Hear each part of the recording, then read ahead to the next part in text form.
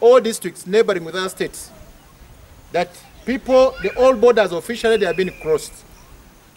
The people of the other side of the Republic of Kenya should remain there. No crossing. The people of Uganda should also remain in Uganda. No crossing. It is the prayer and the wish and the command and the determination of the president to ensure that all Ugandans are safe. Some people who cross at night through waters. You have been brought here to join other security agencies to ensure that no human being crosses from Kenya to Uganda, from Uganda to Kenya. Nobody should cross. One powerful message to all of you, including the officers who are this side.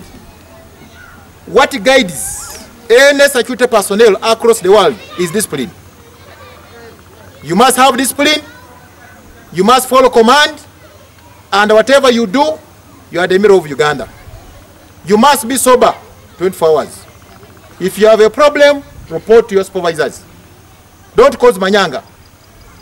If I ever get you across the border there, receiving any money from any person, you have a case to answer of murder. You will be put in the cells. We don't negotiate.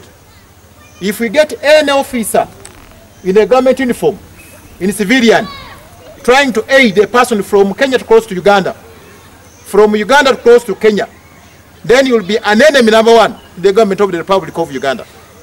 And we shall not take you lightly.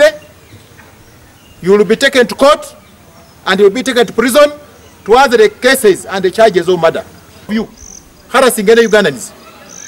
You are aware if you harass a Ugandan innocently, you will have a problem. But I cannot allow any Ugandan to come and also harass you when in that government uniform.